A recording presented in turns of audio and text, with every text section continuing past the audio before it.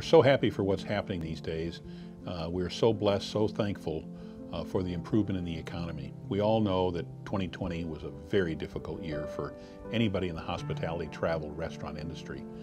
And so far 2021 has proven to be materially better. And some of the things that I'd like to talk about this morning is the blessings that we've had in terms of some of the groups that are returning to us. So I've got a little list that I put together this morning. We see organizations like Train, Kaiser College, the Florida Department of Education, the Florida School Boards Association, Massey Services, the Florida Fire Sprinkler Association, Inova International, who by the way is one of our premier sponsors for our Women's Symetra Tour coming up again this May of 2022. The Fellowship of Christian Athletes, the Florida Ski Council, the Florida Building Materials Association, Gate Petroleum, Likes Brothers, the Florida Swimming Pool Association, the Florida Department of Business and Professional Regulations, Sherwin-Williams, Florida Farm Bureau, and that's just to name a few.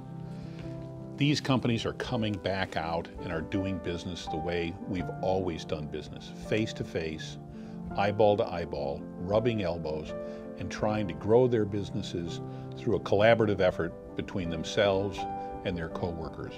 It is time for all of us to get out and renew our lives in a normal way.